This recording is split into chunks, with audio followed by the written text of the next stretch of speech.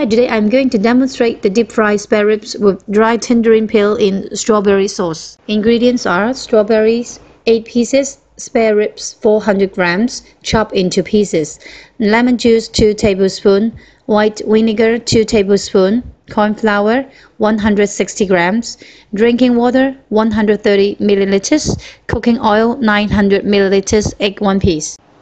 Marinate spare ribs, we have dried tangerine peel, Chen 3 pieces, Shaoxing wine 2 tablespoons, salt half tablespoon, granulated sugar 2 tablespoons, light soy sauce 2 tablespoons, oyster sauce 2 tablespoons.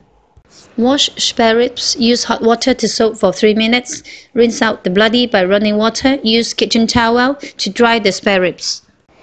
Then wash dried tangerine peel, use tap water to soak until soft. Use a knife to scrape away the white pith, which is at the back side of the peel, to avoid bitter taste. Then chop into pieces. Wash strawberry by running water, take out the stems. Cut 6 pieces strawberries into 4 pieces each.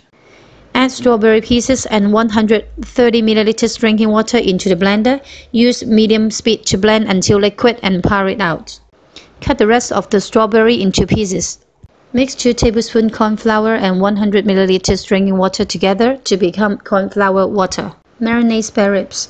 Add salt, dry tangerine peels, Shaoxing wine, light soy sauce, oyster sauce, and sugar into the spare ribs. Stir it well. Keep refrigerate for at least 3 hours. Beat an egg and add it into the spare ribs and stir it well.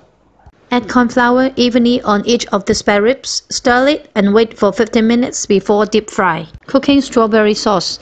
Add strawberry sauce into a pan, use medium heat, add sugar, white vinegar, keep stirring during cooking until sugar completely dissolved. Add lemon juice, then turn off the heat.